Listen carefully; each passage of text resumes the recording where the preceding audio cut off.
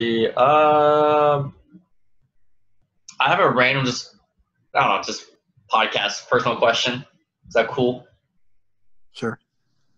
What's one thing that people have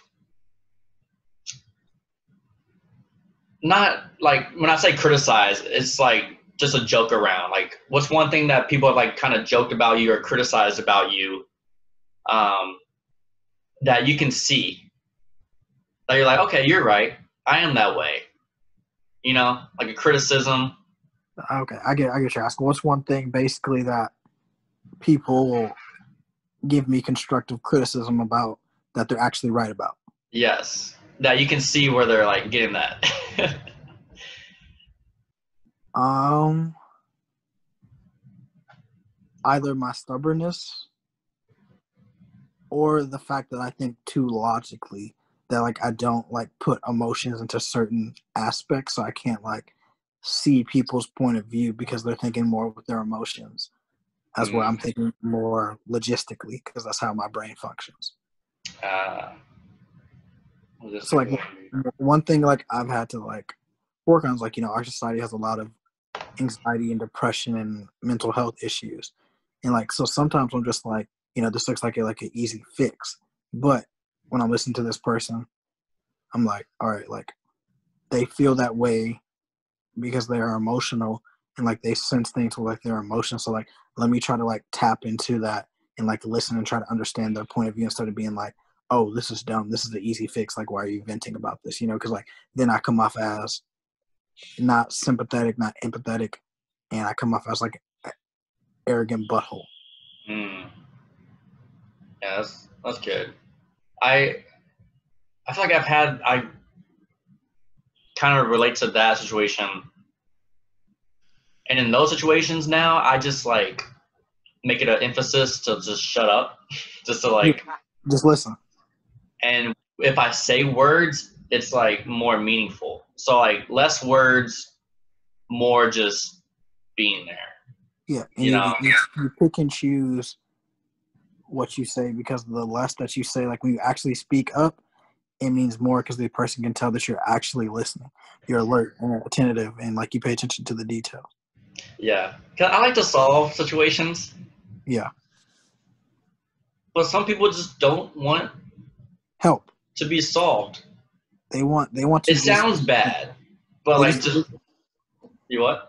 like for me, like I have like a saying, like often like you listen to understand, you don't listen to reply. Yeah. And so like some people they don't want you to give them advice or feedback. They just want to be able to vent and get stuff off of their chest that they feel like they can't get off their chest. Feel that. Huh. Interesting. Uh, let's see. I would say, I guess for me, I guess there's like two. I guess like the cheap side of me. I get that. Whatever. I get it. It's And more funny to me. it's the biggest. I remember whenever we first started rooming together sophomore year. The reason why I'll tell you this now. The reason why I bought like a whole semester's worth of toilet paper is because one time I came back and you had like the little soft toilet paper that I was like, man, this is gonna break whenever I go wipe my butt cheek. I was like, nah, I got to Give stash more this. layers. Nah, nah, that wasn't Oh, cutting. That wasn't cutting it. that does not explain anything. I thought you were about to say there wasn't any toilet paper. No, it wasn't cut. You was buying It just the. wasn't your toilet paper. Oh, that's picky. That's picky. No. Yeah, yeah, Um, nah. Shiloh. It's okay, dog. I got toilet paper. I got the bare minimum. I got the bare necessity. Um, but and there's one I've been kind of working on a little bit. Not working on it, whatever.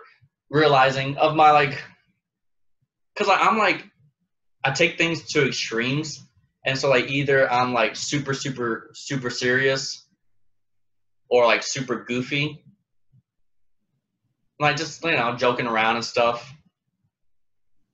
And I don't know. I just need to do like a balance of that. But I don't know. I don't think because like I'm serious when it comes to like academics and stuff. So like when I'm around people, I don't want to be serious. You know, I want to be like the complete opposite. Oh, right. So I don't know. I think for like me, like when I noticed like when we were in school together, it's like when you put on your like academic hat, like you go deep in your bag. Yeah, yeah, You go like deep. So like I'm like, okay, like he's doing this thing, like I respect that. So like, yeah, I can see like where it would maybe be hard for you because like you have been focusing all day like on school and now you're around people and like we're at Rios or something. So like you kind of like have to like force yourself to let go to get out of that like school bag. yeah. That's true. Yeah, I just do extremes. Cause I can't be like half doing like school and then like half. Yeah, I don't know. Whatever. But